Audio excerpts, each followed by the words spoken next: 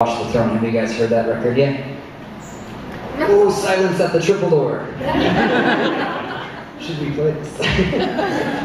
Sometimes things are tricky. So there's a record by two musicians, contemporary composer named Jay-Z and Kanye West. You may have heard of him. Kanye is the greatest composer alive. Just ask him, he's going to explain all the reasons why it's so good. And they put out a record together, which was really good, even though NPR said it was bad. I'm not sure they listened to it, I don't know. But it's called Watch the Throne, which I expected it to be like a toilet on the cover, but there wasn't, I don't know. This song would be the breakaway hit of the record, probably if it were not for the title and the lyrics.